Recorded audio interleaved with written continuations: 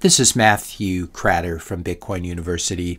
Today I wanted to talk about bankers blaming Bitcoin. We all know that Bitcoin is freedom money, and this is why bankers hate Bitcoin so much. So for example, the king of bank bailouts, Warren Buffett, hates Bitcoin. He's compared it to rat poison, but we know why he doesn't like it, because Bitcoin is probably bad for the banks. And Buffett was a huge beneficiary of the bank bailouts back in 2009. He also did a little insider trading in his personal account where he sold some Wells Fargo shares that he owned in his personal account after having gone on TV and pumped Wells Fargo. So the man is ethically challenged as well. Bitcoin is indeed rat poison to the too big to fail banks. This is another reason that Jamie Dimon doesn't like Bitcoin. Jeffrey Epstein's banker, Jamie Dimon, who looks like this, always goes to Davos every year and says the exact same thing about Bitcoin, calling it a pet rock. Meanwhile, he's been the banker for so many unsavory characters. ECB bankers in Europe really hate Bitcoin as well. Here is an article in which they tried to trash Bitcoin and ended up really just calling the exact bottom in Bitcoin's price. So it turns out it really wasn't Bitcoin's last stand, but it may be the ECB's and the EU's last stand. So why is the EU so concerned about Bitcoin's energy usage? Here's one reason. Europe's energy plan for the past 20 years has been remarkably stupid. This was their plan. You set up lots of wind turbines and solar panels in a part of the world that's not especially windy or sunny. You shut down the nuclear power plants in many of the countries, rely on a political enemy for oil and natural gas, and then when that source gets cut off, have LNG shipped halfway across the world from the US, never talking about what the carbon footprint of that is, then reopen the coal plants that have been closed for 20 years, and then everyone burns lots of wood in their home fireplaces due to natural gas shortages. So this is a complete disaster, and they're obviously needing someone to blame. Everyone flies their private jets to Davos to clutch their pearls about this, and then they look for a scapegoat. If you're enjoying this video so far, I just ask you to hit that subscribe button, hit the like button, leave a comment, and share this video with a friend or family member that you think may enjoy it. So if you're a banker or a politician looking for a scapegoat for your own bad economic and energy policy decisions, try Bitcoin.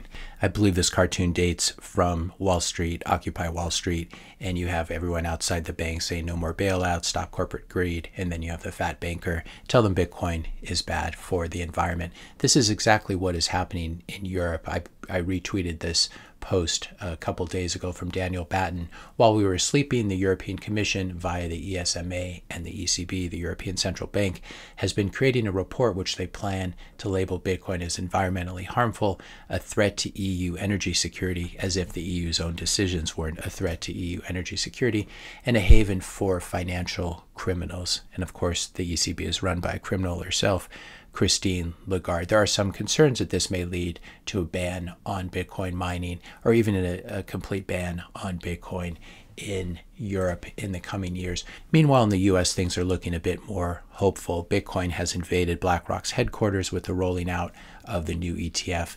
And what happened is BlackRock didn't change Bitcoin, but Bitcoin changed BlackRock. And as a result, you see BlackRock stepping away from ESG, and you see companies like KPMG putting out articles about how Bitcoin is actually quite good for the environment. Now, there's still rumblings. The current administration is quite hostile to Bitcoin. This recent article, U.S. Department of Energy announced an emergency data collection initiative targeting U.S. Bitcoin miners. So this is clearly a form of harassment, but they're going to have a lot of trouble standing up to BlackRock. The fact remains that it's important to remember this context when you hear Bitcoin attacked, especially by bankers and politicians. The greatest source of pollution and environmental damage in the world is probably, and has been probably, the U.S. military. So if you want to criticize Bitcoin's energy usage or impact, which is actually quite minimal, don't forget that the U.S. dollar is backed by proof of war. We've been over this many times on this channel, but if you're new to the channel, just ask Saddam Hussein or Gaddafi what happens to you when you sell your oil for euros instead of U.S. dollars. What's the carbon footprint of 6 trillion, 7 trillion in foreign U.S. wars? How much energy does the U.S. military consume, and what does it actually accomplish? How much energy is used by all those bank branches and skyscrapers and financial districts around the world? How much energy is consumed by bankers flying around the world for various central bank meetings, going to Davos, etc.? And also, more importantly, how much human suffering has fiat money caused? When the banks blew up the U.S. economy in 2008, bankers got bonuses while people had their homes foreclosed on.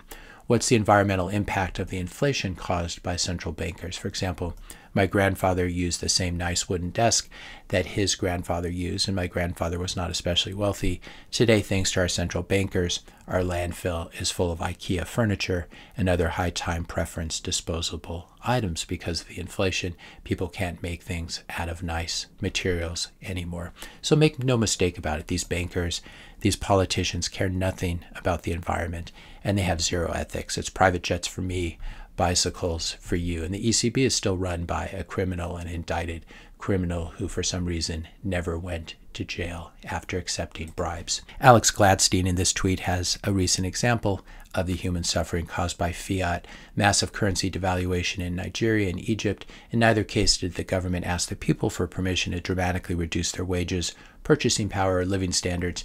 Now hundreds of millions will suffer. Currency devaluation is a crime against humanity. And here's a linked tweet that talks about the devaluation of the naira and the Egyptian currency as well. The ironic thing about these banker attacks is that Bitcoin is actually quite good for the environment. It's quite good for Africa. This is another article by Alex Gladstein, which is very interesting. I may cover it in more depth in a future video, how Bitcoin mining basically is saving wasted energy and expanding financial freedom in Africa. I'll link to this in the description notes below. It's really a very amazing article. Also link to my playlist on why Bitcoin mining is actually good for the environment. When you have the bankers accusing Bitcoin of something, it really behooves you to take a closer look, because these people are not trustworthy.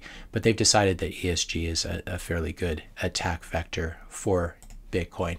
Also, if you want to learn more about the fight against the EU and defending Bitcoin proof of work, I'll link to this podcast by Stefan Livera, in which he interviews these two Europeans who are currently fighting for Bitcoin in Europe. I haven't listened to this yet, but it does look quite interesting if you're interested in the European regulatory backdrop. If you enjoyed this video, be sure to hit the subscribe and like buttons. Hit the notification bell if you want to be notified when I publish my next video. And let me know your questions and comments in the comment section below. Thanks a lot for watching, and I'll see you in the next video.